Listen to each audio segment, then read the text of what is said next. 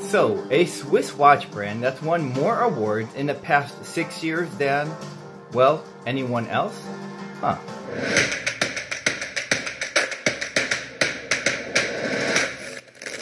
What's up, guys? It's your boy Rich here with the DWISS RC1 Automatic. And DWISS stands for Design Watch Independent Switzerland. And there are high expectations. So let's go take a closer look. Let's go.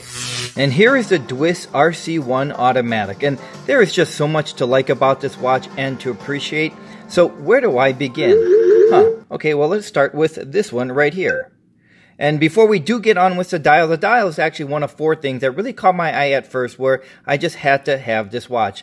And it is also the blue, really mesmerizing blue color dial, as well as this unique case shape. It is just a really unique looking case with really sharp angles. It is just a really stunning looking case. And of course, the 4th thing is this really silky smooth bracelet. Okay, so let's get back to the dial. So the first question is an obvious one. How do we read the time? How can we tell what time it is? And while DWISS has an RS1 model that uses a color disc to tell the time, and that's a little bit trickier, this RC1 is a little more traditional and still very unique. And this is actually my preference. So all we really need to know is our Roman numerals. And the Roman numerals are right there at the top, right above DWISS. So here we can tell the time is 8:35. So wherever right up there at the top where the DWISS logo is, whatever Roman numerals is there is the hour. And the minute is right here, this sort of little chubby triangle that is really cool. And it works on a disc. So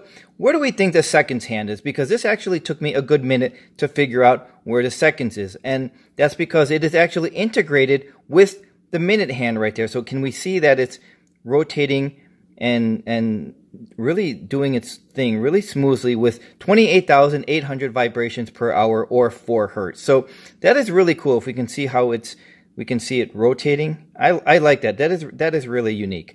This blue dial that I really like because it looks like there are 2 different shades. We have, or actually maybe 3 different shades. So on the center, let me get that off there.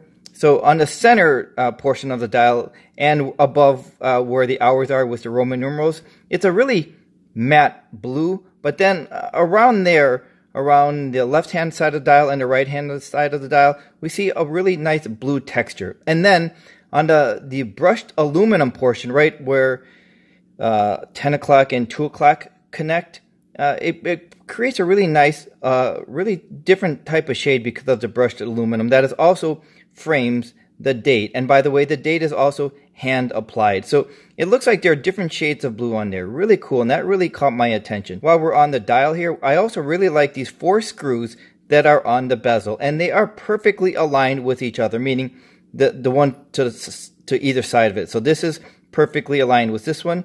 This one is perfectly aligned with this one. DWISS really created a really nice work of art. So if we're wondering how a watch can become such a work of art, well, that's because the owner, Rafael Miranda, was a professor where he taught watch design in Milan, Italy, and he's won a lot of awards for it. And he became the owner of DWISS Watches, his own company, since 2011.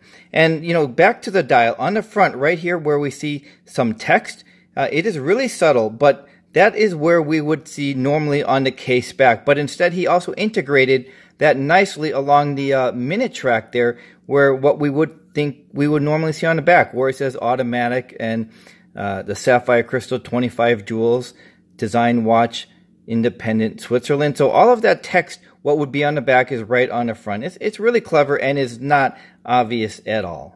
And there at 6 o'clock is the Swiss-made label, and that's because this is a fully Swiss-made watch, and that is really important for a lot of watch fans. And I know this is a little late in the video for me to introduce the specs, because I usually introduce it at the beginning of each video, but I wanted this watch to have a fair chance because it is a really special watch. And I know that the one area of the dimensions might be a little alarming for some people. So let me explain what I mean. So let me start with the lug to lug. It is just 50 millimeters from lug to lug, 13 millimeters tall, and with a 24 millimeter lug width. And now let me get on with the dimensions, which I can hear some of you saying, what?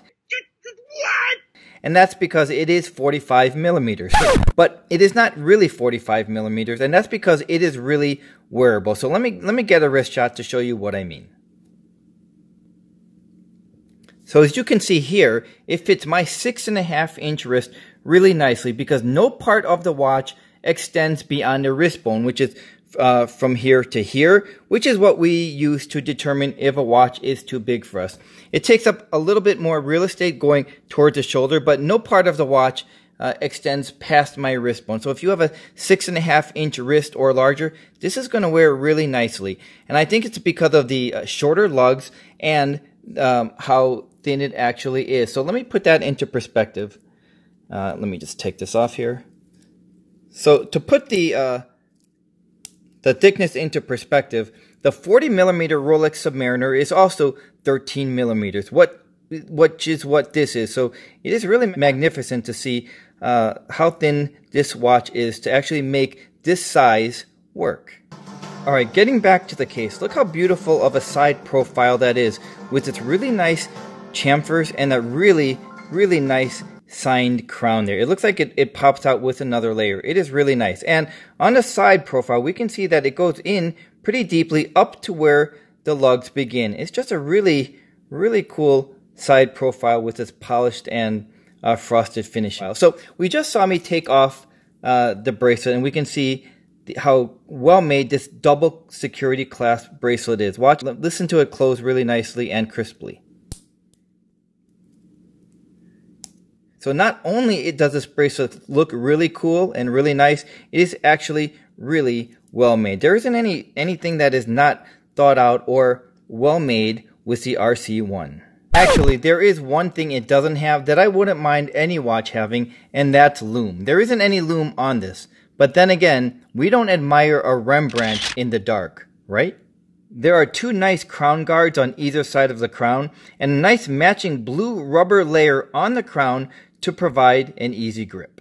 And now let's get a look at this movement. What is powering the RC1? Well, it is an ETA 2824, and DWISS did a really nice job finishing this movement with its custom rotor and a lot of perlage and Côte de Genève finishing on there. And it looks like they've even added some blued screws. It is a very attractive and reliable movement. And because of the text that would be on the case back that is on the front instead on the back it simply says DWISS RC1 automatic limited edition. This is number 51 of 199, and it is water resistant to 200 meters. A really nice and attractive job with this movement. Nice job by DWISS. I think this is a great time for additional wrist shots. I'll be right back, and Mickey will keep you company.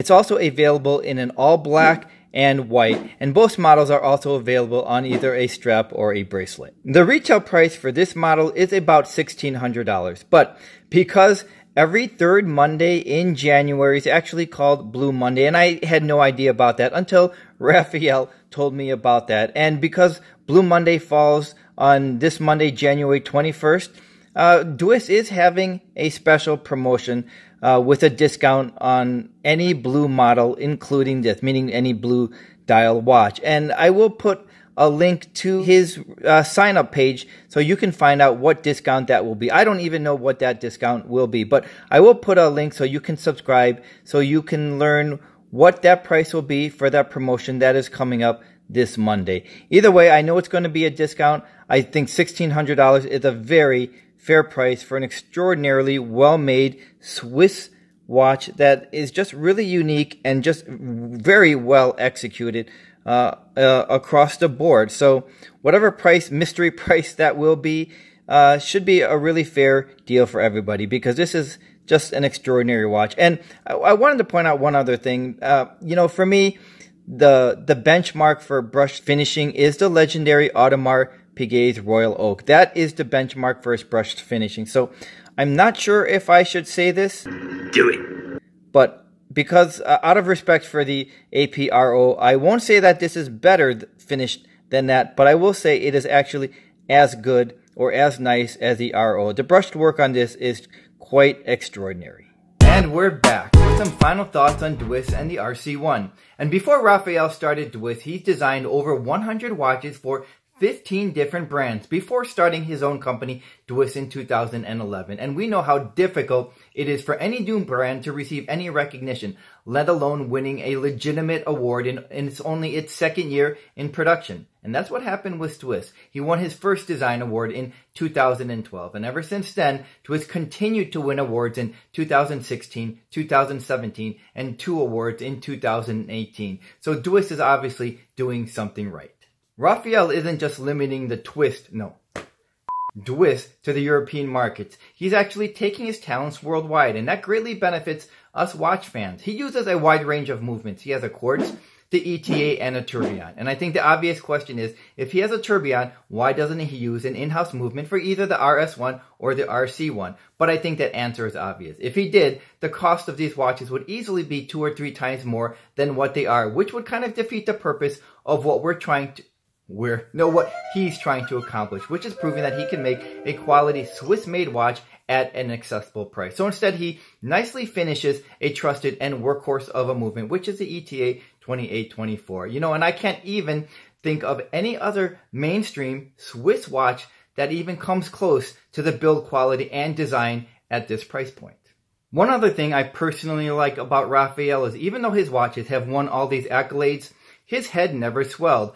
I mean, his Grail watch isn't even his own brand. It's Vacheron Constantin. I can't remember which model it was, but it's refreshing to see his respect for other brands. My point is, he doesn't take himself too seriously, even though he is seriously talented.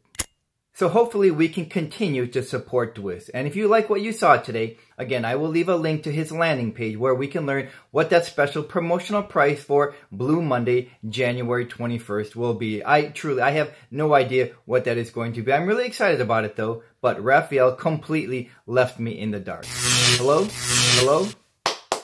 Okay, there we go. Thanks for joining me, and I'll see you the next time. And DWISS stands for Design. And it's almost impossible to win an award in your second seat. And he's designed over